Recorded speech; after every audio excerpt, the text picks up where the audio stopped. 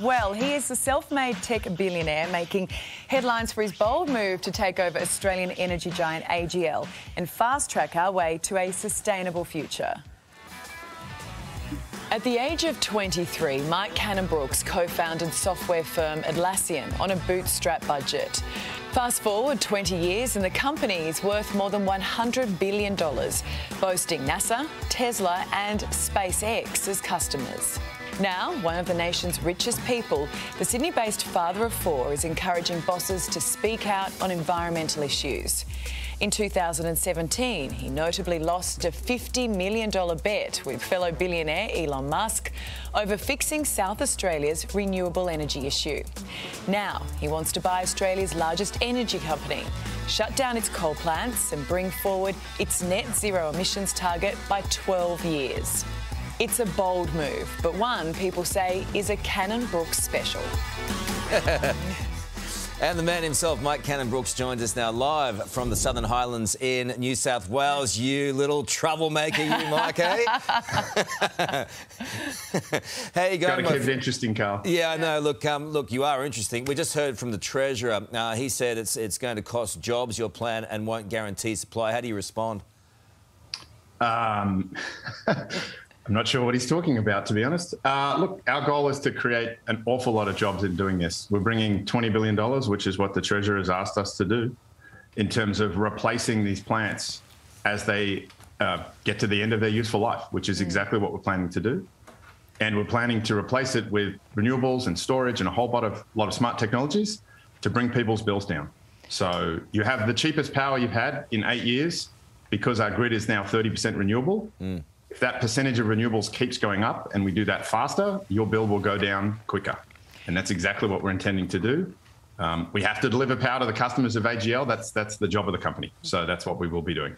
So this is where I think sort of people then sit at home and are a bit confused, because you say that and that makes complete sense. You're saying basically you can guarantee supply and that prices will come down. But then you've got these voices from the government side, the PM, the Energy Minister and the Treasurer, saying something entirely different. So how is it that you're so far from being on the same page in regards to this? Look, we've put up a plan. We've got a lot of people working on this for the last almost 6 months. It's very thought through. I haven't heard any actual attacks on the plan or comments on our facts or figures. Secondly, we're doing what the government has asked us to do: provide replacement capacity, bring $20 billion in private capital to do that, and reliably bring people's bills down. We will be doing all three of these things. And so I think we're checking the boxes that they've asked us to check, and they should be big fans of the plan.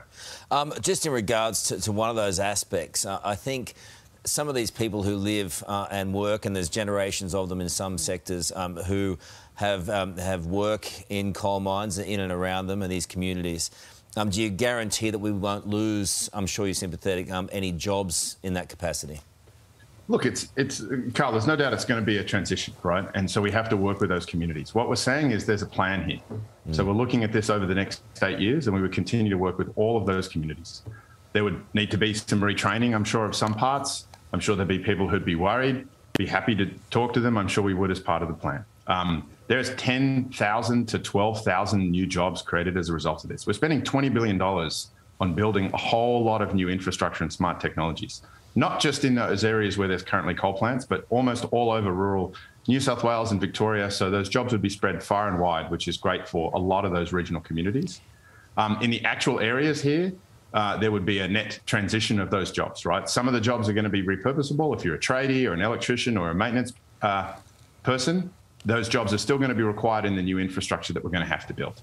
There are going to be some jobs that are going to require retraining, but we have a lot of time to work with those individuals, work with those groups to transition this over time. But net, all of those people are also going to get lower power bills, and we're going to create far more jobs than are lost in this transition. And when you talk about those jobs that are being created, are those jobs just for the initial construction phase, or will they be ongoing jobs?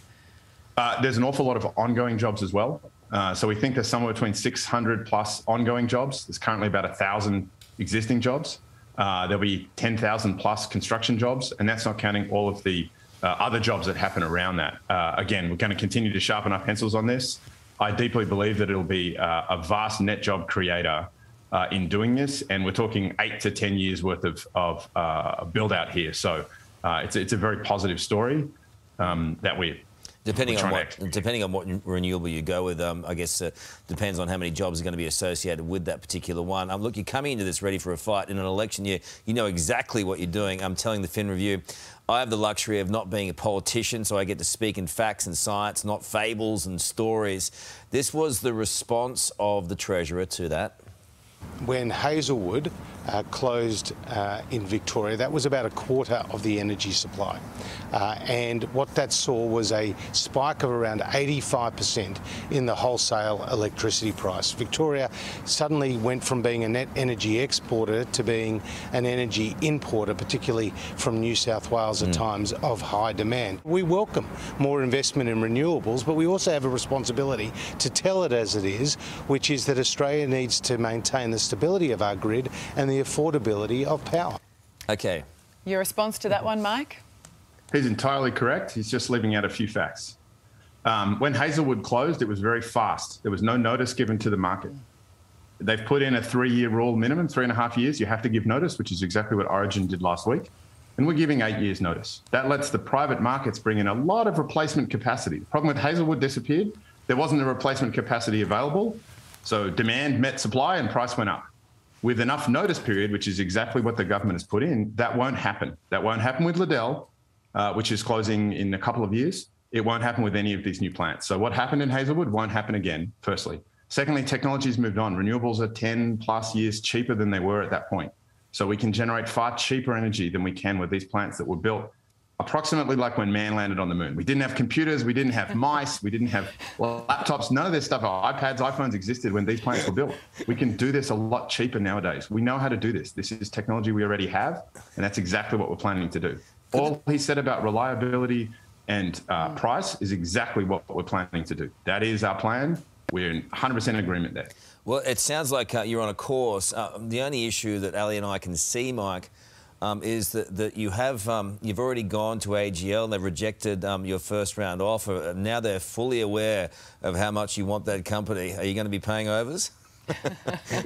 We're well aware of the value we're providing for shareholders. We're well aware of our plan and what it will cost to execute. We've thought through this very much so. We keep engagement with the company and with the shareholders of the company. And you've probably had a few exchanges in your own life, Karl, where the first offer hasn't been the one that was accepted. So there's a little more in the kitty is what we're hearing. Good to talk to you, Mike. Just finally before we go, why are you so involved? Why are you so passionate, and why should people believe you? Look, I'm well on record. I think the decarbonisation transition, so moving us away from fossil fuel-based technologies broadly, is the greatest economic opportunity facing Australia across all sectors of our economy. And it's one thing to talk about that, it's another to go do it. I happen to have been very fortunate and lucky in my life so far and able to put that luck towards taking action on some of these changes, right? Australians, we pride ourselves on our ability to get out and just do things, and that's exactly what we're doing here. We're well aware we have to provide cheaper power.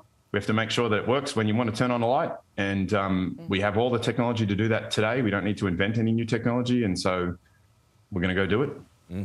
Well, you're bold and you're passionate, and it's a pretty powerful combination, Mike. We really appreciate your time this morning. Thank you. Thanks for having me, guys. That's a private sector solution, front and centre now as we head into an election campaign. A bit to get through this morning. Tech billionaire Mike Cannon-Brookes is vowing to push ahead with his plan to buy AGL and close down its coal-fired power stations. Geez, we like the cut of this guy's jib. He has a war chest of $2 billion to reinvest coal-free AGL. Why wouldn't you support that takeover? Well, firstly, the shareholders of AGL, Karl, need to support this takeover, and that's obviously got a long way to run because the initial comments from the board have not been supportive. It would also need to go through the regulatory approval process. No doubt the competition regulator would look at it. Well, in principle, we understand that there's a transition across the energy system. Indeed, we've been encouraging it. We've invested record amounts in renewable energy. 1 in 4 Australian households have solar panels on their roofs. So people are actually voting with their feet. But what our responsibility is as a government is to reduce emissions, but also to ensure that energy and electricity particularly is affordable and that the system is reliable. But he says, and the case in point is what happened. He says he can do it a lot quicker. He denies all this, vehemently denies it.